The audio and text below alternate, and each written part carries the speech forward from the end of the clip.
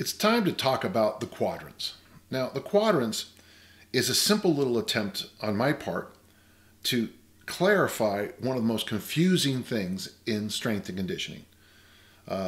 Sometimes I'll go online and I'll read someone says, "Who's a strength coach?" Well, I just don't understand it. And then I'll realize, I'll think about who they coach. And it's like, well, it makes sense because you coach them, but you don't coach these people. So really, what I want to talk about right now is the impact of a strength coach, which is far different than a lot of other questions. I always use this quote, and it's probably not appropriate anymore, but very often we'll work with athletes and they want to, the joke is, they want to look like Tarzan and yet they play like Jane. Though in my home, you should be a little afraid of Jane. So it all goes back to a question that came up from my friend Pavel years ago. What's the role of the strength coach? I include this picture here because I'm the guy with his arms crossed. Every so often, when people ask me, why did I become a strength coach? I think, well, because I love strength. I love conditioning. But what's the role of the strength coach? Well, that's pretty darn easy. The role of the strength coach is to make people stronger. And if all I do is make people stronger, then I've done my job. There's a little problem with that, right? So the role of the strength coach, and I answer it very simply here, is to make people stronger. Well, that's true, but Pavel followed up with a very important question. What's the impact of the strength coach?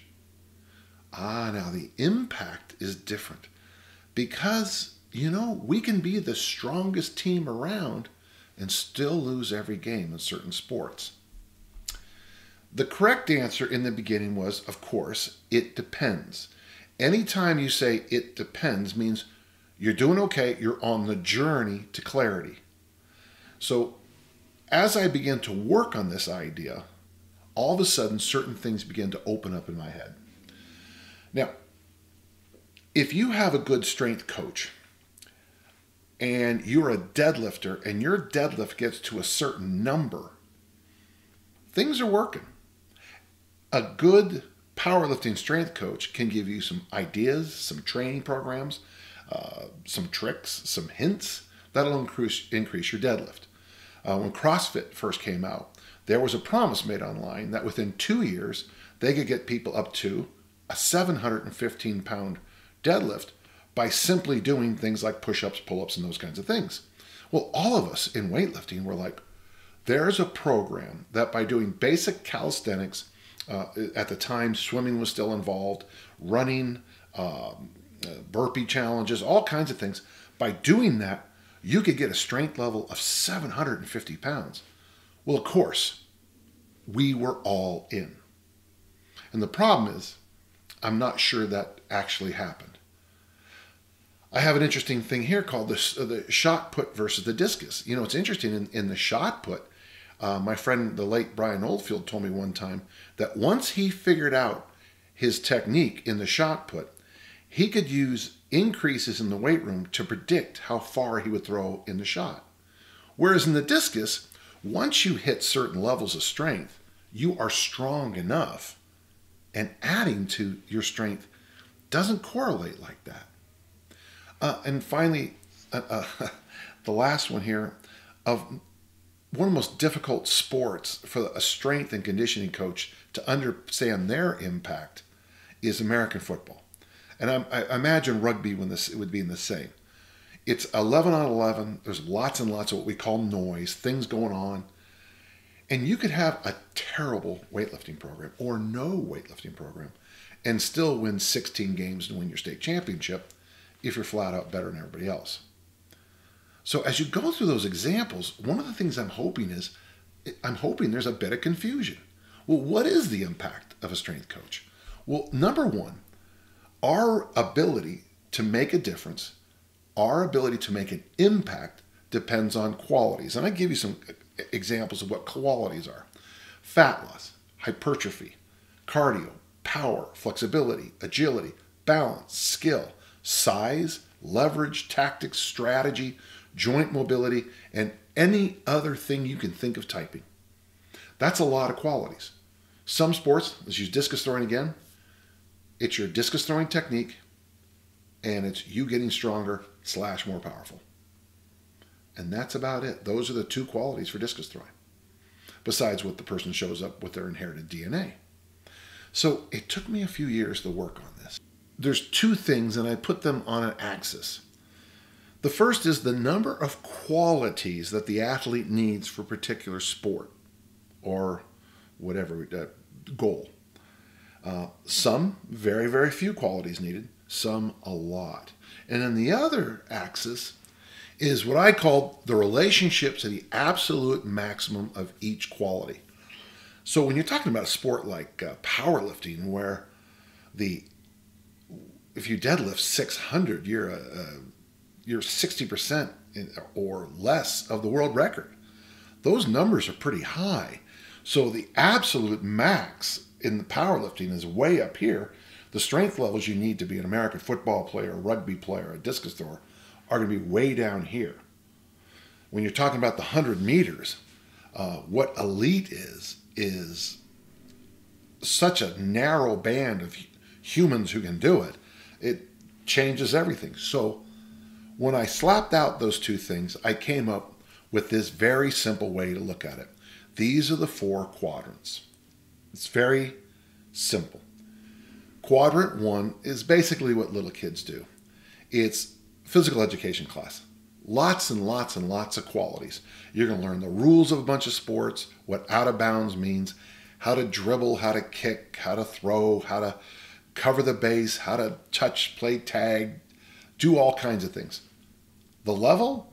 Well, the level's really low.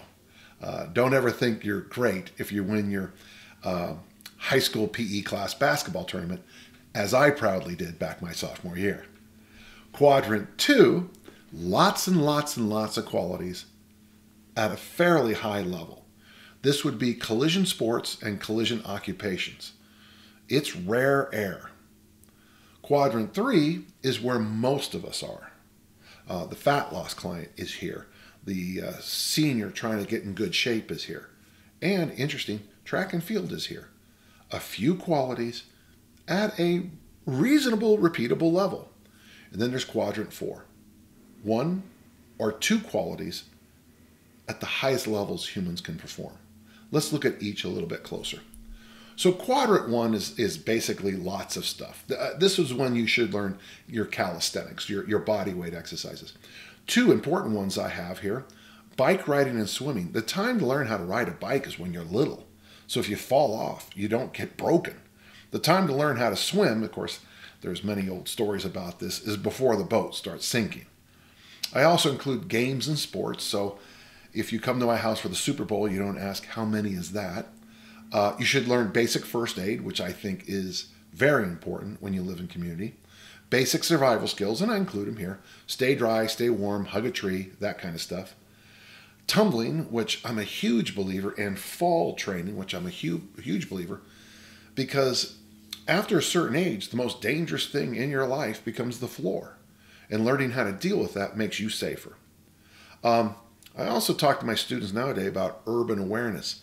I'm always very afraid when I see people walking around streets like this. There are bad people out there, and you got to keep your eyes open. Learn how to take the bus, for example, and learn how to recognize situations to get out of. And of course, I can't help myself, but this is when you should learn great and good books. Quadrant 2 is a little bit different. Quadrant 2 is amazing, even at the lowest levels. The strength levels of a typical high school football player are probably higher than most people you ever meet in your life. I'll go online and I'll listen to these people brag about this or that.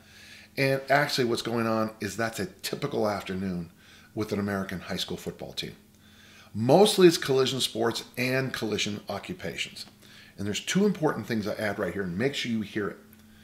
It's what most people think you should do. You should train like you're getting ready for fall double sessions in American football. You should train like you're going to get ready to go on the Ranger program. It isn't what you should do. I'm going to toss in a little extra freebie right here. When I work with people in Quadrant 2, after about age 22, and this is a hard thing for people to get hold of, if you're an American football player and you're 22, 23, and you're still in the sport, you're either at the highest levels Division I or you're a professional athlete. You should know all this stuff. And once you've been in Q2, since probably your junior high years, it's time to shuttle down into Quadrant 3.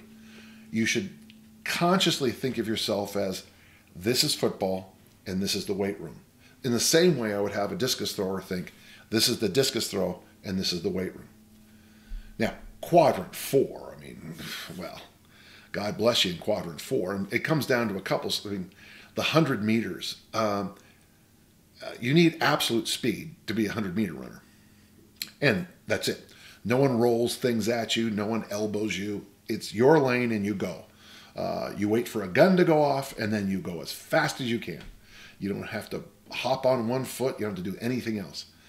With the big deadlifts especially, I don't necessarily like to include the other two power lifts in this discussion because of the equipment and gear changes that have been going on. But when you're talking about massive deadlifts, that's absolute strength. I always use the great quote of Andrew Carnegie when he said famously, put all your eggs in one basket, then watch that basket very carefully. Quadrant 4 activities is one basket. Speed, strength, and that's about it. The late Charlie Francis, when he gave that workshop here in Utah, the thing that kept resounding in my head as he spoke is he is only talking about the 100 meters. Someone would raise their hand and ask this other application, and he would talk about the 100 meters. That's rare air, and that's what Quadrant 4 is. I've come up with a new way to look at it, just for clarity a little bit. So Quadrant 4 would be this. You are an A+ student in one field. You might not meet very many people who are true Quadrant 4 people in your life. As I say here, you might meet one. I've had the opportunity to meet someone who was born to sprint years ago, but their career was like a mayfly.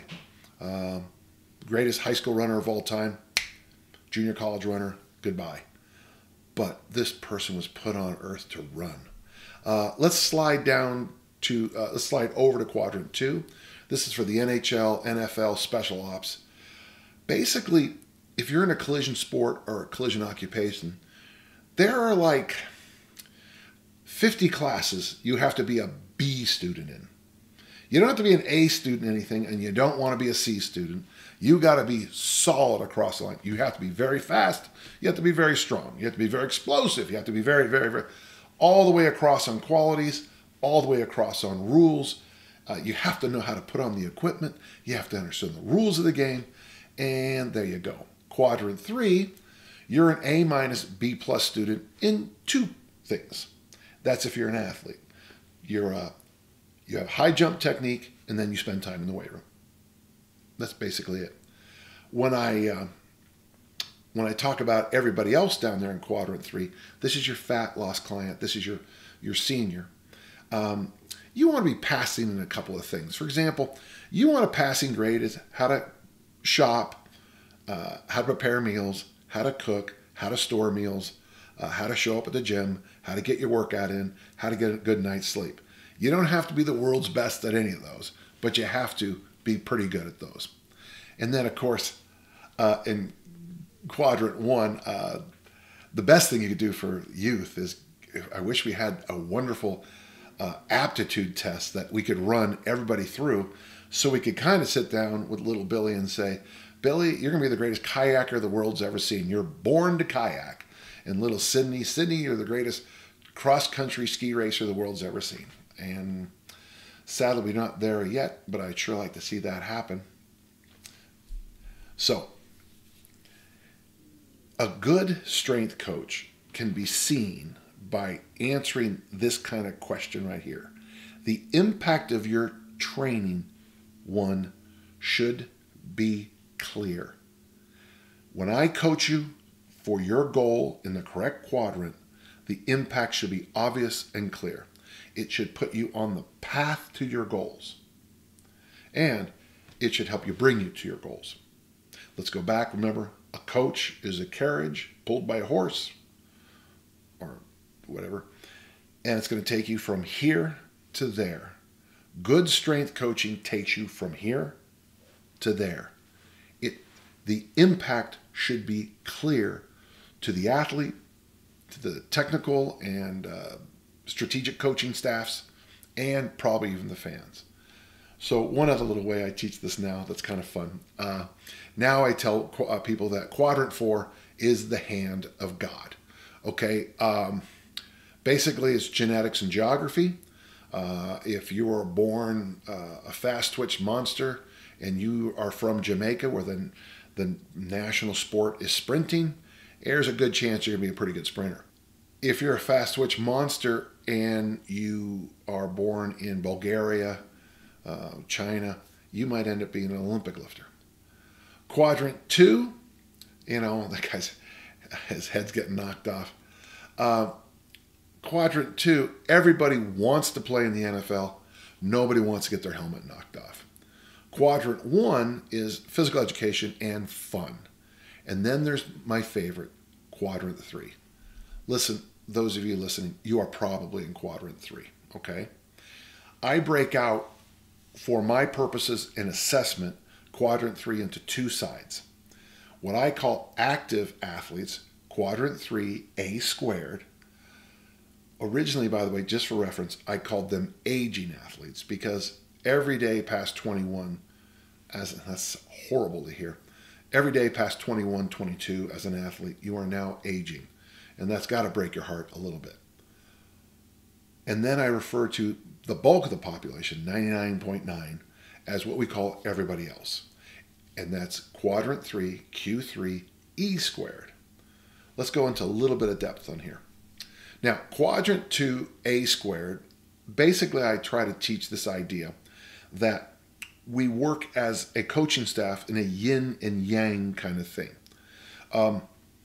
You need to do the fundamental human movements. You need to get stronger, but then you need to do your sport. My friend Bill Witt has a great way of talking about when you don't have both sides built up. Very often, by the way, when I was young, everybody did a lot of throwing, jumping, hurdles, and almost no strength training at all except for calisthenics. So a lot of them had what we call a flat tire. Now, once track and field started taking on lifting, the results exploded very quickly. Interesting, now, many of our athletes, especially at the teenage levels, weightlift 5 days a week, and they are huge on the weightlifting side, but they do very, very little sports practice. Shrinking both down is going to make a bigger circle for them. One of the things I always tell people, and this is just a little reminder for you, our job as a strength coach is to address weaknesses or gaps, but we also have to make sure we teach to compete with our strengths. That's a $1 million lesson. We attack our gaps, we attack our weaknesses, but don't forget, it's a phrase in American football, dance with the girl who brung you. You got to make sure you focus on that, on your strengths. If you're fast twitch, you got to be, go fast. If you're long levers, use those levers. Whatever advantages you have, you must use them. Quadrant 3, where the champions roam. This is a bit of a joke, but we don't do much and we don't do it very well. I make that point at workshops sometimes, and everyone gets a little chuckle. Oh, you're so funny. But one of the things you have to understand is when we're talking about elite training, you have to understand what weak is to an elite discus thrower. These numbers come from Tom Fahey, who did an extensive study of international level discus throwers. And he found out that the minimum to be good is a 400 bench, a 450 back squat, very light, 250 snatch, very light, and a 300 clean.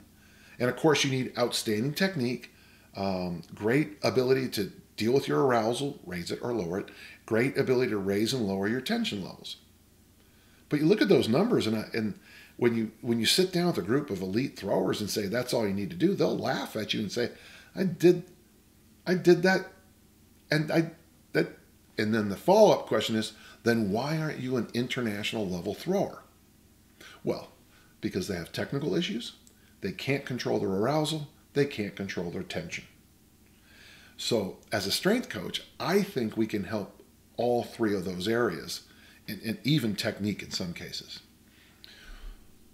Generally, I like to focus on two things in the weight room. First, let's have some kind of standards in our sport. Now, maybe your sport doesn't have any standards. Well, one thing I've been researching, and really if you work hard enough, you can find standards for almost every sport. I have standards for the high jump, the long jump, the pole vault, all the throws. The ones from the sprinting, hurdling aren't as clear to me, and some other sports aren't as clear. But you can get a ballpark number. On the men's side, almost traditionally, it's a 200-pound snatch, 90 kilo, 300-pound clean, 130, 140 kilo clean, and a 400-pound squat, 180 to 190 kilos squat. Those numbers just keep showing up and showing up on the elite male side. On the female side, we're still working on those simple numbers. I hope we'll get there soon. But the other thing is gaps. What are you not doing? And generally, I find it's the deep, authentic squat and the lack of loaded carries. But what's also amazing is I have found some programs that do a lot of squatting, but they don't do any hinging. So push, pull, hinge, squat, loaded carry. You got to make sure they're doing those. And then, of course, you find the other gaps, the recovery gap, only 5 hours of sleep at night versus 8 or 9. Our job is, are you up to standard, and what are your gaps? And then every other quality comes from the practice of that sport. Now, as we're going for the goal, there's a couple of things I want you to think about here. First, cut the number of options down. This is a big one in track and field. You don't have to do everything. You don't have to have this fear of missing out. Just because those guys are doing it doesn't mean you need to do it. Keep trimming away your program until you find the fundamentals, the essence of performance in your sport. If you're not working with athletes, there's still a lesson there. It's a bit of a cliche, and whether it's true or not, but for fat loss, we say eat less, work out more. Eat less, work out more. That's the essence of it. Now, if it's true or not, some people will argue, but that's at least the foundational essence. Since you're going to focus on the big work, I always tell people, get off my back, gomb, get off my back. If my athletes got stronger and it only took them 15 minutes to work out, as the head coach, you can't get in my face, well, their workouts are short. You told me to get them stronger. You told me to have them throw farther. I got that done. Yeah, but their workouts are short. Well, that's okay. And this takes us right back to Coaching 101. Always focus on the process. The results will take care of themselves. Focus on the process. The results take care of themselves. And of course, I make the little joke there. And of course, if you can, finish the goal. Now, even if you're not an athlete, don't ignore the lessons that we've learned in sports. One of the interesting things is this tightness from travel we get with our athletes. Very often when you fly in, I used to make the joke, we fly in planes like this, but nowadays you fly in planes like this. So your hip flexors get very tight, you lose your T-spine, and you tend to lose rotary stability. So after a long plane flight, stretch out those hip flexors, maybe do a little work on your mobility of your whole spinal column. Wouldn't hurt you to do every joint in your body, and maybe a few bird dogs to remind yourself about rotary stability. Number 2, this is a great thing in life. Great athletes have the ability to actively relax. When you're a parent, your kid loses their brains, and it's nice to be able to go and just relax on cue. This one here, heck, lifting weights can improve performance. Yeah, I'm that guy that people still ask to move the couch because, when you lift weights, you're a good couch mover. Wilt Chamberlain famously told me at a track meet after I warmed up poorly but competed really well, he said to me, warm-ups is warm-ups. And the idea, one of the things you'll learn about from athletes is sometimes it's go time. You just don't have time to do your 35-minute foam rolling, your 20 minutes of mobility. You got to go. When your baby vomits on your chest, you can't go warm up. It's time to go. And really, truly, this is from an upcoming lecture. I love the term with my athletes, can you go? A lot of us find millions of excuses to not get going.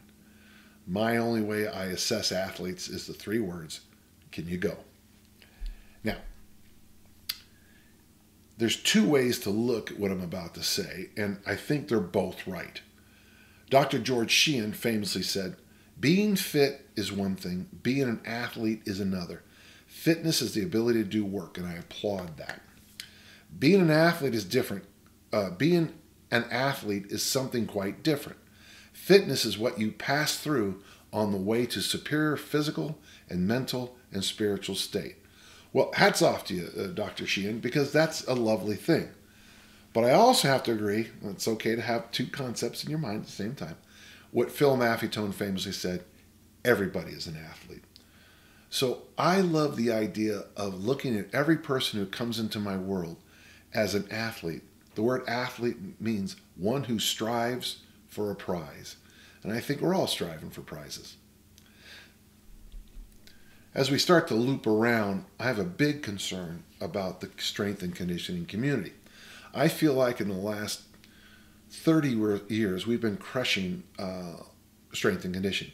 And this isn't a rip on American football or special forces or powerlifting. But I have been with many powerlifters who will look at a game and say, I'll tell you one thing, if I coached those guys, they'd be stronger. Being stronger doesn't always mean you're going to be a better baseball player, basketball player, cricket player. It means that your loads in the weight room are higher. So sometimes the powerlifting influence has been a numbers-driven game, which doesn't help every athlete.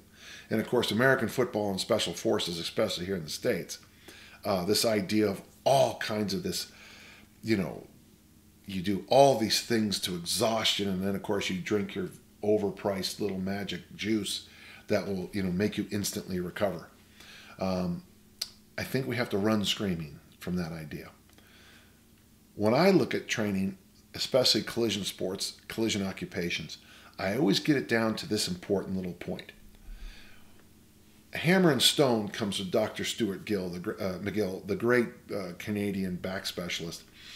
And it's his idea of, like when I hit the ground on a jump, that's the hammer, and my body responds, Newton's laws of physics. If I'm locked down here, when I drive that foot in the ground, I pop up and my head hits the basketball rim.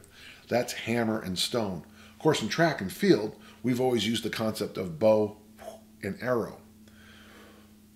When I look at elite athletes, one of the first questions I ask is, what kind of stone training do they need? What kind of body training do they need? Well, when I look at stone training, I break it into 3 parts. Let's start with arrow. Arrow is turning yourself into a missile. A good exercise for that would be the deadlift. I turn myself into a missile when I do the bow and arrow in the throw. My left leg blocks, my left side blocks. I turn myself into, I turn that offside into an arrow, and the implement snaps off into the field. Anaconda training is an odd one. This is that internal bicycle pump pressure that you get as you fill your body up. If you're an offensive lineman in American football and you have to stop somebody with one hand, it's not a tricep extension. You need to lock everything down. When you're throwing the hammer a long ways, if you lose your anaconda strength, the ball shortens up and you'll probably end up on your face. Armor training is teaching the athlete external armor, turning yourself into armor-plated machine. I do this with tumbling and in certain exercises that actually have the bells hit you. For example, double kettlebell cleans, double kettlebell front squats seem to give a bit of resilience to the skin. Not every sport needs all of it. When you look at something like Olympic lifting, sprinting, powerlifting, you probably need some anaconda strength, absolutely. Probably some arrow strength, but you don't need it all. When you look at American football, collision occupations, rugby, you need all three of them. When you tackle somebody, you turn yourself into an arrow. When you push and pull against someone, you need anaconda strength. And if they keep pushing you in the face, you need some resilience, literally, in your skin and tissues. Down there in Quadrant 3 with that Highland Gamer, you need to be technically proficient and strong. And of course, in Quadrant 1, not all this applies. There should be some training of it. There should be some general fundamental touches on it, but it shouldn't be a decisive part of your training. When I look at hammer and stone, bow and arrow, let me just share with you the most basic exercises you can do. So to build the hammer, boom, boom, boom, boom, boom, hill sprints, stadium steps, sleds, prowlers, double kettlebell jerks in some cases, rack deadlifts. These build those legs that boom, boom, boom. That's the hammer. To build the bow, I find that the Olympic lifts teach that bow and arrow as good as anything I've ever seen in my life. And the swings are marvelous. So to build the bow and arrow, you still just stick with kettlebell swings in the Olympic lifts. To build the stone, we'll come back to this again, the anaconda strength, bear hug carries with either heavy loads or other human beings, goblet squats at the bottom position doing curls. I always joke with my athletes. I say, you know how I got my guns, and then I show them this exercise, but as that weight moves away, your body has to counter it with anaconda strength. And then goblet squats with heartbeats is when I sit in the bottom position and I just pump it out the weight like that. Again, it builds anaconda strength. I mentioned this before, armor building, that's double kettlebell cleans, double kettlebell front squats, and the amazing family of tumbling, which not only is probably the best conditioner for collision sports and collision occupations, but it's also a marvelous thing long-term for allowing yourself to be resilient if you fall. You fall, you bounce, and you get back up. And then finally, for arrow training, I like planks and deadlifts. So what I've just given you is a wonderful buffet of exercises, and that you can look at these and pick and choose which ones you like, right? Yes. However, make sure the exercises that you pick fits the quadrants that you're working with. As much as I like a lot of these exercises, and yeah, if you coach rugby or American football, all of it's good. But if you coach discus throwers, you would look at that and go, bear hug carries, hill sprints, rack deadlifts, Olympic lifts. If you're working with 12-year-olds, you might go, yeah, I should teach them all of this at a low level and just expose them to it. If you're working with an elite deadlifter, you might look at a few of those and say, yeah, off season, pre-season, and that's all you might even look at it. If you're working elite sprinters, you might go, this is the dumbest thing I've ever seen in my life, and sweep your hand. So that's the introduction to the quadrants.